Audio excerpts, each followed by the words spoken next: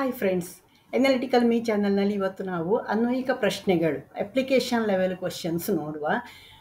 Competitive ಎಕ್ಸಾಮ್ಸಲ್ಲಿ ಸಿಕ್ಕಾಪಟ್ಟೆ competition ಇರುವ ಕಾರಣ ನೀವು ಕ್ವಶನ್ನ ಸ್ವಲ್ಪ ಹೈಯರ್ ಲೆವೆಲನ್ನು ಎಕ್ಸ್ಪೆಕ್ಟ್ ಮಾಡಬೇಕಾಗ್ತದೆ. ಆನ್ಸರ್ಸ್ ಸೇಮ್ ಇರ್ತದೆ, ಪುಟ್ಟ ಪುಟ್ಟ ಆನ್ಸರ್ಸ್ ಇರ್ತದೆ, ಆದರೆ ಪ್ರಶ್ನೆಗಳು ದೊಡ್ಡ ದೊಡ್ಡದಿರ್ತದೆ. ಅದು ಅಪ್ಲಿಕೇಶನ್ ಲೆವೆಲಲ್ಲಿ ಬಂದಿರ್ತದೆ. ಕನ್ಫ್ಯೂಸ್ ಆಗಬೇಡಿ, ಪ್ರಶ್ನೆಯನ್ನು ಸರಿಯಾಗಿ ಎರಡೆರಡು ಸತಿ ಓದ್ಕೊಂಡ್ರೆ ನಿಮಗೆ ಆನ್ಸರ್ಸ್ ಸಿಗ್ತದೆ. ಒಂದೊಂದಾಗಿ ಪ್ರಶ್ನೆಗಳನ್ನು ನೋಡುವ. ಇದರಲ್ಲಿ ತುಂಬ ಇಂಪಾರ್ಟೆಂಟ್ ಆದಂತಹ ಪ್ರಶ್ನೆಗಳಿದೆ, ಹಾಗಾಗಿ ಫ್ರೆಂಡ್ಸಿಗೂ ಶೇರ್ ಮಾಡಿ, ಲೈಕ್ ಮಾಡಿ, ಸಬ್ಸ್ಕ್ರೈಬ್ ಮಾಡದಿದ್ದವರಾದರೆ ಸಬ್ಸ್ಕ್ರೈಬ್ ಮಾಡ್ಕೊಳ್ಳಿ. ಓಕೆ, ಮುಂದಿನ ಎಲ್ಲ ವೀಡಿಯೋಸ್ ನೋಟಿಫಿಕೇಷನ್ ಬರ್ತದೆ, ನೀವು ಚೆನ್ನಾಗಿ ಆನ್ಸರ್ ಮಾಡ್ಬೋದು. ಬಿಸ್ಫೆನಾಲ್ ಎ BPA ಕಳವಳಕ್ಕೆ ಕಾರಣವಾಗಿದ್ದು ಈ ಕೆಳಗಿನ ಯಾವ ರೀತಿಯ ಪ್ಲಾಸ್ಟಿಕ್ಗಳ ತಯಾರಿಕೆಯಲ್ಲಿ ಇದು ಪ್ರಮುಖ ರಚನಾತ್ಮಕ ಅಂಶವಾಗಿದೆ? ಎ ಕಡಿಮೆ ಸಾಂದ್ರತೆಯ polythene, B polycarbonate, C polythene ಟೆರೆಫ್ಥಾಲೇಟ್, D polyvinyl chloride.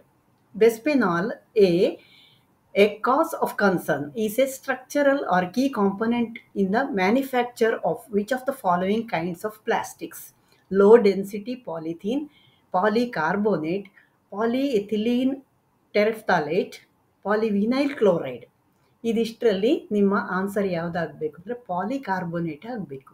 ಏನಾಗಾದ್ರೆ ಈ ಪಾಲಿಕಾರ್ಬೋನೇಟ್ ಅಂದರೆ ನೀವು ಸಾಮಾನ್ಯವಾಗಿ ಪಾಲಿಕಾರ್ಬೋನೇಟ್ ಪ್ಲಾಸ್ಟಿಕ್ಗಳು ಅಥವಾ ಎಪಾಕ್ಸಿ ಉತ್ಪಾದನೆಗೆ ಬೇಕಾದಂತಹ ಒಂದು ಪ್ರಮುಖ ವಸ್ತು ಆಗಿರ್ತದೆ. ಇದು ಎಷ್ಟು ಇಂಪಾರ್ಟೆಂಟ್ ಆಗಿದೆ ಅಂದರೆ ಈಗಂತೂ ಆಹಾರ ಪಾನೀಯಗಳು ಬೇರೆ ಬೇರೆ ವಿಧದ ಡ್ರಿಂಕ್ಸ್ ಎಲ್ಲ ನಮಗೆ ಸಿಗ್ತದೆ, ಸಾಫ್ಟ್ ಡ್ರಿಂಕ್ಸ್ ಎಲ್ಲ ಅಲ್ವಾ.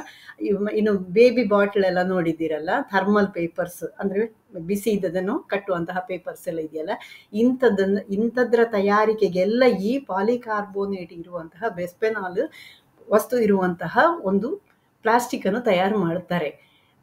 ಯಾಕೆ ಇದ್ರ ಬಗ್ಗೆ ಹಾಗಾದರೆ ಕಳವಳಕ್ಕೆ ಕಾರಣ ಆಗಿದೆ ಅಂತ ಯಾಕೆ ಬಂದಿದೆ? ಇದು ದೀರ್ಘಕಾಲ ಇದನ್ನು ಪದೇ ಪದೇ ನಾವು ಬಳಸ್ತಾ ಇರುವ ಕಾರಣ ಇದು ನಮ್ಮ ಆರೋಗ್ಯದ ಮೇಲೆ ಕೆಟ್ಟ ಪರಿಣಾಮವನ್ನು ಬೀರ್ತದೆ ಅಂತ ಕಂಡುಹಿಡಿಯಲಾಗಿದೆ. ಯಾವುದು ಬಿಸ್ಫೆನಾಲ್ ಎ ಇದ್ದದನ್ನು ಯೂಸ್ ಮಾಡಿದರೆ. ಅಂದರೆ ಏನಾಗ್ತದೆ ಇಲ್ಲಿ, ಇದು ನಮ್ಮ ದೇಹದಲ್ಲಿ ಹಾರ್ಮೋನ್ಗಳು, ವೈವಿಧ್ಯಮಯವಾದ ಹಾರ್ಮೋನ್ಗಳು ಉತ್ಪತ್ತಿ ಆಗ್ತದೆ ಅಲ್ವಾ. ಈ ಹಾರ್ಮೋನ್ಗಳನ್ನು ಇದು ತಡೆ ಹಿಡಿಯಬಹುದು ಅಥವಾ ಅದು ಹೋಗುವಂತಹ ದಾರಿಯಲ್ಲಿ ಇದು ಅಬ್ಸ್ಟ್ರಕ್ಷನ್ ತರಬಹುದು. ಮಕ್ಕಳಲ್ಲಿ BP ಕಂಡು ಬರ್ಬೋದು, ಅಂದರೆ ಹೈ BP ಕಂಡು ಬರ್ಬೋದು, ರಕ್ತದೊತ್ತಡ ಕಂಡು ಬರ್ಬೋದು. ಪುರುಷರಲ್ಲಿ ದುರ್ಬಲತೆ ಉಂಟಾಗ್ಬೋದು, ಅಂದರೆ ಸಂತಾನೋತ್ಪತ್ತಿ ಅಂಗಗಳಿಗೆ ಕೂಡ ಇದು ತೊಂದರೆಯನ್ನು ಉಂಟು ಮಾಡ್ಬೋದು. ಹೃದಯದ ಕಾಯಿಲೆಯನ್ನು ತರಬಹುದು. ಇನ್ಸುಲಿನ್ ಪ್ರತಿರೋಧ, ಆಗಲೇ ಹೇಳಿದೆನಲ್ಲ ನಾನು, ಹಾರ್ಮೋನ್ಗಳಲ್ಲಿ ಹಸ್ತಕ್ಷೇಪ ಮಾಡ್ತದೆ ಅಂತ. ಈ ಇನ್ಸುಲಿನ್ನಲ್ಲಿ ಮೇಲೆ ಇದು ತುಂಬ ಪ್ರಭಾವವನ್ನು ಬೀರ್ಬೋದು. ಭ್ರೂಣಗಳು, ಅದರ ಮೆದುಳಿನ ಬೆಳವಣಿಗೆ, ಸ್ತನ ಮತ್ತು ಪ್ರಾಸ್ಟೇಟ್ ಕ್ಯಾನ್ಸರ್, ಅಸ್ತಮ, ಇವುಗಳಿಗೆಲ್ಲ ಇದು ಕಾರಣ ಆಗ್ಬೋದು. ಇದು ದೀರ್ಘಕಾಲ ಬಳಕೆ ಮಾಡ್ತಾ ಇದ್ರೆ, ಅಂದರೆ ನಾವೀಗ ಅತಿ ಹೆಚ್ಚಾಗಿ ಹೊರಗಿನ ಫುಡ್ಡನ್ನೆಲ್ಲ ತಿನ್ನುವಂಥದ್ದು ಅಭ್ಯಾಸ ಆಗಿ ಹೋಗಿದೆ. ಅದಕ್ಕೆ ಹೇಳೋದು ಮನೆಯ ಆಹಾರ ತಿನ್ನಿ ಅಂತ ಹೇಳ್ತಾರಲ್ಲ. ಇಂತಹ ಸಣ್ಣ ಸಣ್ಣ ಅಂಶಗಳು ದೀರ್ಘಕಾಲ ಈ ಪಾಲಿಕಾರ್ಬೋನೇಟಿನಂತಹ ವಸ್ತು, ಉದಾಹರಣೆ ನೀವು ಊಹಿಸಿಕೊಳ್ಳಿ, ಮಗುವಿಗೆ ಬಾಟ್ಲಲ್ಲಿ ಕೊಡುವಂಥದ್ದು, ಬಾಟ್ಲಲ್ಲಿ ಹಾಲು ಕೊಡುವಂಥದ್ದು. ಕೆಲವರಂತೂ 2 ವರ್ಷ ಆಗುವ ತನಕ ಆ ಬಾಟ್ಲಿಯನ್ನು ಬಿಡಿಸ್ಲಿಕ್ಕೆ ಪ್ರಯತ್ನ ಪಡೋದೇ ಇಲ್ಲ. ಮಗುವಿನಿಂದ ಅದು ಸ್ವಲ್ಪ ಸ್ವತಂತ್ರವಾಗಿ ಅದಕ್ಕೆ ಹಿಡಿಬಹುದು ಅಂತ ಆದ ಕೂಡಲೇ ಸ್ಪೂನಲ್ಲೆಲ್ಲ ಕೊಡುವಂತಹ ಅಭ್ಯಾಸ ಮಾಡಿ, ಅದು ತನ್ನಷ್ಟಕ್ಕೆ ಅದು ಕೂಡ ಹಿಡಿಲಿಕ್ಕೆ ಟ್ರೈ ಮಾಡ್ತದಲ್ಲ, ಆವಾಗ ಅದಕ್ಕೆ ಅಭ್ಯಾಸ ಮಾಡಿಸುವುದು ತುಂಬ ಸುಲಭ. ಆದರೆ ತುಂಬ ನಮಗೆ ಸುಲಭ ಆಗ್ತದೆ ಹೇಳ್ಕೊಂಡು ನಾವು ಬಾಟ್ಲನ್ನೆಲ್ಲ ಅಭ್ಯಾಸ ಮಾಡಿರ್ತೇವೆ. ಇದನ್ನೆಲ್ಲ ಖಂಡಿತವಾಗಿ ನಿಲ್ಲಿಸಿ, ಯಾಕಂದರೆ ಅದರಲ್ಲೆಲ್ಲ ಈ ಪಾಲಿಕಾರ್ಬೋನೇಟ್ ಇರುವಂಥದ್ದು. ಅದರ ತಯಾರಿಕೆಗೆ ಬಳಸುವಂತಹ ಬಿಸ್ಫೆನಾಲ್ ತುಂಬ ತೊಂದರೆಯನ್ನು ಉಂಟು ಮಾಡ್ತದೆ. ಅದಕ್ಕೋಸ್ಕರ ಇದು ಜೀವನಕ್ಕೆ ಅನ್ವಯ ಆದದ್ದು. ಅದಕ್ಕೆ ನಾವು ಅಪ್ಲಿಕೇಶನ್ ಲೆವೆಲ್ ಕ್ವಶನ್ ಅಂತ ಕೂಡ ಹೇಳೋದು ಇದನ್ನೆಲ್ಲ. ಓಕೆ, ಈ ಕೆಳಗಿನವುಗಳಲ್ಲಿ ಯಾವುದು 2ನೇ ತಲೆಮಾರಿನ ಜೈವಿಕ ಇಂಧನ ತಾಂತ್ರಿಕತೆಯ ಅರ್ಥವಾಗಿದೆ? ಸಕ್ಕರೆಯನ್ನುಳ್ಳ ಬೆಳೆಗಳಿಂದ ಎಥೆನಾಲ್ನ ಉತ್ಪತ್ತಿಯಾಗುವಿಕೆ, ಎಣ್ಣೆಕಾಳುಗಳಿಂದ ಜೈವಿಕ ಡೀಸೆಲ್ನ ಉತ್ಪತ್ತಿಯಾಗುವಿಕೆ, ಸ್ಟಾರ್ಚ್ ಅಥವಾ ಶರ್ಕರ ಪಿಷ್ಟ ಅಥವಾ ಕಾರ್ಬೋಹೈಡ್ರೇಟ್ ಏನಿದೆ ಅದು ಹೊಂದಿರುವಂತಹ ಬೆಳೆಗಳಿಂದ ಎಥೆನಾಲಿನ ಉತ್ಪತ್ತಿ ಮಾಡುವಿಕೆ, ಖಾದ್ಯವಲ್ಲದ ಮತ್ತು ಲಿಗ್ನೋಸೆಲ್ಯುಲೋಸಿಕ್ ಬಯೋಮಾಸಿನಿಂದ ಅಂದರೆ ಜೀವರಾಶಿಗಳಿಂದ ತಯಾರಾದಂತಹ ಜೈವಿಕ ಇಂಧನಗಳು. Which of the following is the meaning of second generation biofuel technology? First generation, second generation, ಈಗ ಥರ್ಡ್ ಜನರೇಷನ್ ಕೂಡ ಸ್ಟಾರ್ಟ್ ಆಗಿದೆ. ಅದರ ಬಗ್ಗೆ ಸ್ವಲ್ಪ ಮಾಹಿತಿ ಕೊಡ್ತೇನೆ, ಖಂಡಿತವಾಗಿ ಇದು ಇಂಪಾರ್ಟೆಂಟ್ ಆಗಿರುವಂಥದ್ದು. Ethanol produced from crops containing sugar, biodiesel produced from oil seeds, ಅಂದರೆ ಇದು ಸೆಕೆಂಡ್ ಜನರೇಷನ್ ಅದು ಕೇಳಿದ್ದು. Ethanol produced from corps containing starch R carbohydrate ಇರ್ಬೋದು. Biofuels made from non edible and ಲಿಗ್ನೋಸೆಲ್ಯುಲೋಸಿಕ್ biomass. ಹಾಗಾದರೆ ಫಸ್ಟ್ ತಲೆಮಾರು, ಸೆಕೆಂಡ್ ತಲೆಮಾರು ಎಲ್ಲದರ ವಿವರಣೆ ಕೊಡ್ತೇನೆ ನಾನು. ಖಾದ್ಯವಲ್ಲದ ಮತ್ತು ಲಿಗ್ನೋಸೆಲ್ಯುಲೋಸಿಕ್ ಬಯೋಮಾಸ್ ಅಥವಾ ಜೀವರಾಶಿಯಿಂದ ತಯಾರಾದಂತಹ ಜೈವಿಕ ಇಂಧನಗಳು, biofuels made from non edible and ಲಿಗ್ನೋಸೆಲ್ಯುಲೋಸಿಕ್ biomass, ಇದನ್ನು ಸೆಕೆಂಡ್ ಜನರೇಷನ್ ಅಂತ ಹೇಳುವಂಥದ್ದು. ಹಾಗಾದರೆ ಫಸ್ಟ್ ಜನರೇಷನ್ ಅಂದರೆ ಏನು? ಇದು ಖಾದ್ಯ ತೈಲವಾಗಿರುವಂಥದ್ದು ಅಥವಾ ಖಾದ್ಯಕ್ಕೆ ಸಂಬಂಧಪಟ್ಟು ಜೀವರಾಶಿಗೆ ನೇರ ಆಗಿತ್ತು. ಅಂದರೆ ಫಸ್ಟ್ ತಲೆಮಾರು ಅಂದರೆ ನಾವು ಚಿಕ್ಕವರಿರುವಾಗ ಅಂತ ತಗೊಳ್ಬೋದು ಬೇಕಿದ್ರೆ ಅಲ್ವಾ. ಅಂತಹ ಸಂದರ್ಭದಲ್ಲಿ ಏನನ್ನು ಇಂಧನವಾಗಿ ಬಳಸ್ತಾ ಇದ್ದದ್ದು ಎಲ್ಲ ಯಾವುದು ಆಹಾರವಾಗಿ ನಾವು ಏನೇನೆಲ್ಲ ಬಳಸ್ತೇವೆ, ತೆಂಗಿನ ಎಣ್ಣೆ ಅಥವಾ ಇದು ಏನು ಸಸ್ಯಗಳು ಕೊಳೆತು ಉಂಟಾದಂಥದ್ದು, ಅದು ಜೈವಿಕ ಇಂಧನವೇ ಆಯಿತು. ಯಾವುದೋ ಪೆಟ್ರೋಲಿಯಂ, ಕಲ್ಲಿದ್ದಲು ಇಂಥದ್ದನ್ನು ಹೇಳಿದ್ದಲ್ಲಿ ಓಕೆ, ಅದು ಜೈವಿಕ ಇಂಧನಗಳಿಗೆ ಬಂತು ಎಲ್ಲ. ಎರಡನೇ ತಲೆಮಾರಿನದ್ದು ಅಂದರೆ ಸ್ವಲ್ಪ ಈಗಿನಿಂದ ಸ್ವಲ್ಪ ಹಿಂದಕ್ಕೆ, ಅಂದರೆ ನೀವು ಚಿಕ್ಕವರಿರುವಾಗಿನಿಂದ ಸ್ವಲ್ಪ ಹೆಚ್ಚು ಅಭಿವೃದ್ಧಿ ಹೊಂದಿಕೊಂಡು ಬರ್ತಾ ಇದ್ದಂಥದ್ದು. ಈಗ ಆವಾಗ ಏನು, ನಿಮ್ಮ ಟೆಕ್ಸ್ಟ್ ಬುಕ್ಕಲ್ಲಿ ಕೂಡ ನೀವು ನೋಡ್ತೀರಿ. ಅಂದರೆ ಇದು ಎರಡನೇ ತಲೆಮಾರಿನ ಬಗ್ಗೆ ಇಲ್ಲಿ ಕ್ವಶನ್ ಇರೋದು.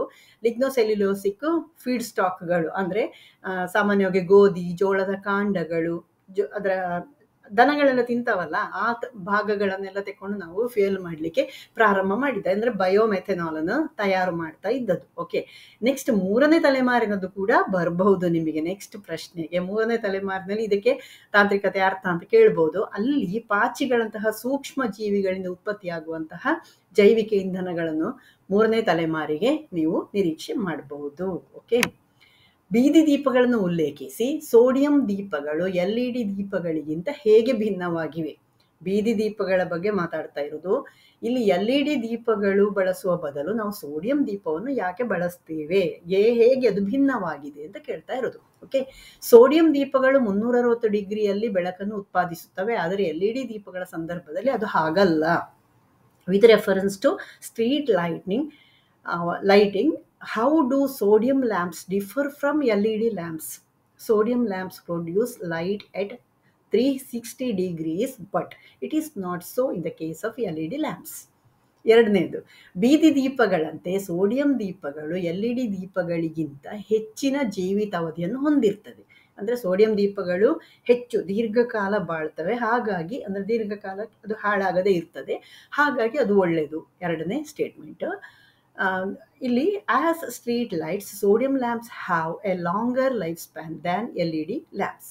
ಓಕೆ, ಮೂರನೇದು, ಸೋಡಿಯಂ ದೀಪಗಳಿಂದ ಗೋಚರಿಸುವ ಬೆಳಕಿನ ವರ್ಣಪಟಲವು ಬಹುತೇಕ ಏಕವರ್ಣದ್ದಾಗಿದೆ, ಆದರೆ LED ದೀಪಗಳು ಬೀದಿ ದೀಪಗಳಲ್ಲಿ ಗಮನಾರ್ಹ ಬಣ್ಣದ ಪ್ರಯೋಜನವನ್ನು ನೀಡುತ್ತವೆ. ಅಂದರೆ LED ದೀಪಗಳಿಂದ ಹೊರಬರುವಂತಹ ಬೆಳಕಲ್ಲಿ ಎಲ್ಲ ಬಣ್ಣಗಳು ಇರ್ತದೆ, ಹಾಗಾಗಿ ಅದು ಅಲ್ಲಿ ಹೊರಗಡೆ ಇರುವಂತಹ ವಸ್ತುವಿನ ಮೇಲೆ ಪರಿಣಾಮ ಬೀರ್ತದೆ. ಅಂದರೆ ಹೊರಗಿನ ವಸ್ತುಗಳು ನಿಮಗೆ ಬೇರೆ ಬೇರೆ ಬಣ್ಣಗಳಿಂದ ಗೋಚರಿಸ್ಬೋದು, ಅಥವಾ ಒಟ್ಟಿನಲ್ಲಿ ಅದು ಬಹುವರ್ಣೀಯ ಹೇಳುವಂಥದ್ದು ಒಂದು ಕಾನ್ಸೆಪ್ಟ್ ಇಲ್ಲಿ ಕೊಟ್ಟದ್ದು.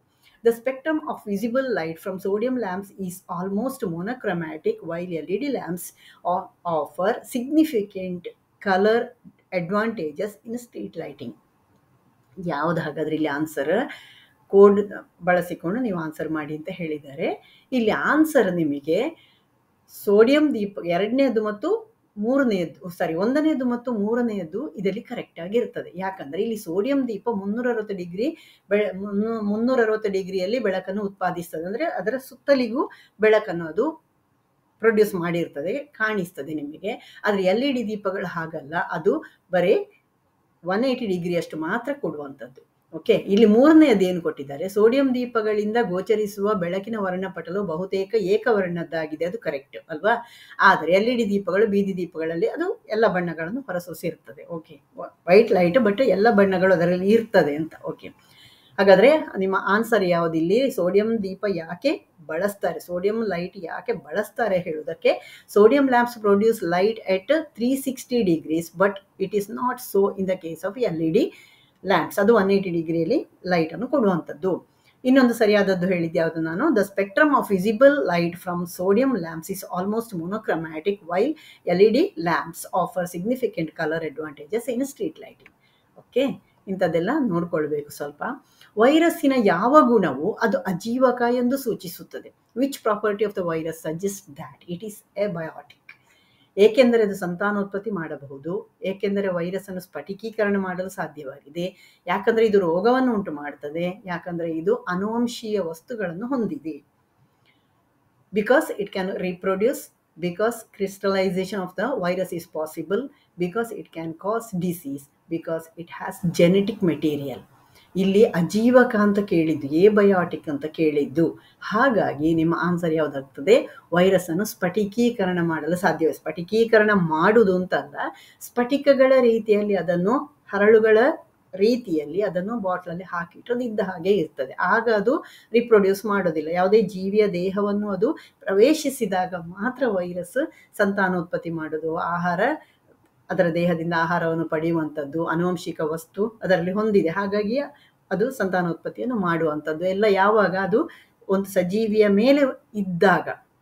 ನೀವು ಅದು ದೇಹದಿಂದ ಹೊರಗಡೆ ಇದ್ದಾಗ ನೀವು ಅದನ್ನೊಂದು ಸಂಗ್ರಹ ಮಾಡಿ ಕೂಡ ಇಟ್ಟುಕೊಳ್ಬಹುದು. ಹಾಗಾಗಿ ಬೇರೆ ಯಾವ ಜೀವಿಯನ್ನು ಆ ರೀತಿ ಸಂಗ್ರಹ ಮಾಡಿಟ್ಟು ಮತ್ತೆ ಅದು ಓಪನ್ ಮಾಡಿದರೆ, ಯಾರದಾದ್ರೂ ಜೀವಿಯ ದೇಹದ ಮೇಲೆ ಬಿಟ್ಟರೆ ರೋಗ ತರುವಂಥದ್ದು ಅಥವಾ ಸಂತಾನೋತ್ಪತ್ತಿ ನಡೆಸುವಂಥದ್ದು ಬೇರೆ ಯಾವ ಜೀವಿ ಇಲ್ಲ, ಬರೀ ವೈರಸ್ ಮಾತ್ರ ಇರೋದು.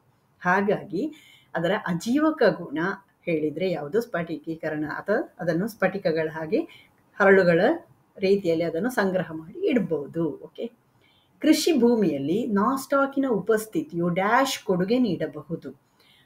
ನಾಸ್ಟಾಕ್ಸ್ presence in farm land can contribute in carbon dioxide ಚಕ್ರ, ಸಾರಜನಕ ಚಕ್ರ, ಜಲಚಕ್ರ, ರಂಜಕ ಚಕ್ರ, carbon dioxide cycle, nitrogen cycle, water cycle, phosphorus cycle. ಇದು ನಾವು ನೋಡಿ ಆಗಿದೆ ಅಲ್ಲ. ಹಾಗಾಗಿ ಸಾರಜನಕ ಚಕ್ರ ಅಥವಾ ನೈಟ್ರೋಜನ್ ಸೈಕಲಲ್ಲಿ ನಾಸ್ಟಾಕ್ ಅದು ಸ್ಥಿರೀಕರಣಗೊಳಿಸುವಂತಹ ಬ್ಯಾಕ್ಟೀರಿಯಾ. ಓಕೆ, ಈ ಕೆಳಗಿನವುಗಳಲ್ಲಿ ಯಾವುದು ಪ್ರೋಕ್ಯಾರಿಯಾಟ್ ಅಥವಾ ಯೂಕ್ಯಾರಿಯಾಟ್ ಅಲ್ಲ?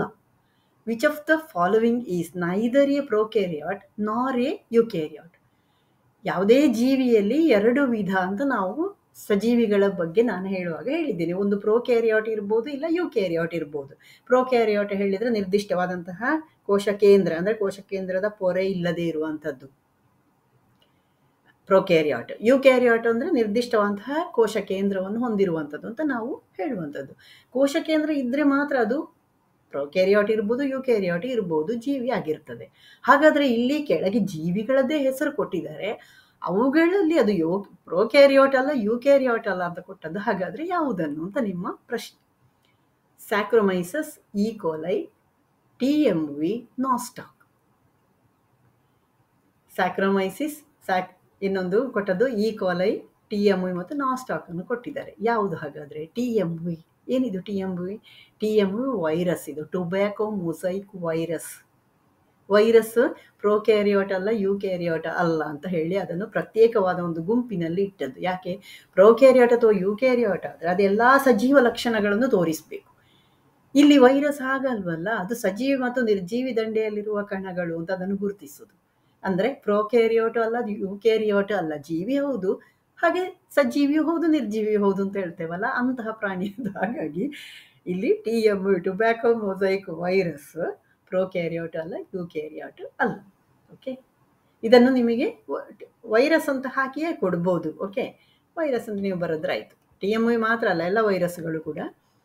ಕೆಳಗಿನವುಗಳಲ್ಲಿ ಯಾವುದು ಸರಿಯಾಗಿ ಹೊಂದಿಕೆ ಆಗಿಲ್ಲ? ಇಲ್ಲಿ ಸಿಟ್ರಿಕ್ ಆ್ಯಸಿಡ್ ಕಿತ್ತಳೆಗೆ, ಅಸಿಟಿಕ್ ಆಮ್ಲ ಮೊಸರು, ಫಾರ್ಮಿಕ್ ಆಸಿಡ್ ಹಾಲು, ಅಸ್ಕಾರ್ಬಿಕ್ ಆಸಿಡ್ ಲಿಂಬೆಗೆ ಕೊಟ್ಟದ್ದು ಗೊತ್ತಿರುವಂಥದ್ದೇ ನಿಮಗಿದು. ಫಾರ್ಮಿಕ್ ಆಸಿಡ್ ಇಲ್ಲಿ ನಾನು ಯಾಕೆ ಇದನ್ನು ಕೊಟ್ಟೆ ಅಂದರೆ, ಇಲ್ಲಿ ಅಸ್ಕಾರ್ಬಿಕ್ ಆಸಿಡ್ ಹೇಳೋದು ವಿಟಮಿನ್ ಸಿ ಅನ್ನೇ. ಓಕೆ, ವಿಟಮಿನ್ ಸಿ ಅನ್ನೇ ಕೊಡೋದು, ಲಿಂಬೆಯಲ್ಲಿರೋದು.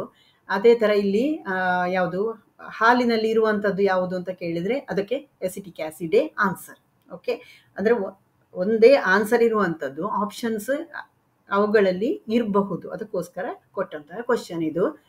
ಕ್ಲಿಯರ್ ಆಯಿತಾ? ಎಸಿಟಿಕ್ ಆಮ್ಲ ಕಿತ್ತಳೆಯಲ್ಲಿರುವಂಥದ್ದು, ಎಸ್ಕಾರ್ಬಿಕ್ ಆಮ್ಲ ಲಿಂಬೆಯಲ್ಲಿರುವಂಥದ್ದು ಕೊಟ್ಟಿದ್ದಾರಲ್ಲ, ಈ ಎಸ್ಕಾರ್ಬಿಕ್ ಆಮ್ಲ ಮತ್ತು ಸಿಟ್ರಿಕ್ ಆಮ್ಲ ಎರಡು ಒಂದೇ. ಓಕೆ, ನೆಕ್ಸ್ಟ್ ಈ ಕೆಳಗಿನವುಗಳಲ್ಲಿ ಯಾವುದು ಯಾವಾಗಲೂ ಧನಾತ್ಮಕವಾಗಿರ್ತದೆ, ಆಲ್ವೇಸ್ ಪಾಸಿಟಿವ್ ಯಾವುದಿದೆ ಅಂತ ಕೇಳಿದ್ದು. ಜವ, ವೇಗ, ಸ್ಥಳಾಂತರ, ವೇಗವರ್ಧನೆ, ಸ್ಪೀಡು, ವೆಲಾಸಿಟಿ, ಡಿಸ್ಪ್ಲೇಸ್ಮೆಂಟ್, ಆಕ್ಸಲರೇಷನ್. ನಿಮ್ಮ ಯಾವ ಲೆಕ್ಕ ತಗೊಂಡ್ರು ನೀವು ಪಾಸಿಟಿವ್ ಅಂತೆಲ್ಲ ತಗೊಂಡೇ ಲೆಕ್ಕ ಮಾಡುವಂಥದ್ದು. ಅದರ ಸಂಖ್ಯೆ ಅಂತ ಇದ್ರೆ ಅದು ಯಾವುದಕ್ಕೆ ಅಂತ ಕೇಳಿದ್ದು.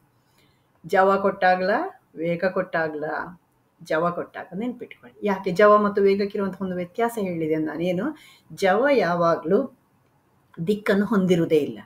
ಹಾಗಾಗಿ ನೀವು ಅಲ್ಲಿ ವೇಗ ಮತ್ತು ಜವಕ್ಕೆ ಲೆಕ್ಕಾಚಾರ ಮಾಡುವಾಗ ಒಂದೇ ದೂರ ಭಾಗಿಸು ಕಾಲ ಸಮ ವೇಗ ಅಥವಾ ಜವ ಅಂತಲೇ ತಕೊಳ್ಳೋದು. ಆದರೆ ಜವಕ್ಕೆ ನಿರ್ದಿಷ್ಟ ದಿಕ್ಕು ಅಂತ ಇಲ್ಲ. ಹಾಗಾಗಿ ಅದಕ್ಕೆ ಪಾಸಿಟಿವ್ ನೆಗೆಟಿವ್ ಅಂತ ತಕೊಳ್ಳೋದಿಲ್ಲ, ಪಾಸಿಟಿವ್ ಅಂತ ಮಾತ್ರ ತಕೊಳ್ಳೋದು, ನೆಗೆಟಿವ್ ಅಂತ ತಕೊಳ್ಳೋ ಚಾನ್ಸೇ ಇಲ್ಲ. ವೇಗಕ್ಕೆ ಹಾಗಲ್ಲ, ಅದು ಹಿಂದಕ್ಕೆ ಬರುವುದು ಅಥವಾ ಮೇಲಕ್ಕೆ ಹೋಗುದು ಕೆಳಕ್ಕೆ ಹೋಗುದು ಅಂತ ಹೇಳುವಾಗ ಒಂದು ಪಾಸಿಟಿವ್ ಇಲ್ಲ ನೆಗೆಟಿವ್ ಹಾಕ್ಕೊಳ್ತೇವೆ. ಡಿಸ್ಪ್ಲೇಸ್ಮೆಂಟಿಗೂ ಹಾಗೆ, ವೇಗವರ್ಧನೆಗೂ ಹಾಗೆ ಅಲ್ವಾ. ಹಾಗಾಗಿ ಇಲ್ಲಿ ಜವ ನಿಮ್ಮ ಆನ್ಸರ್.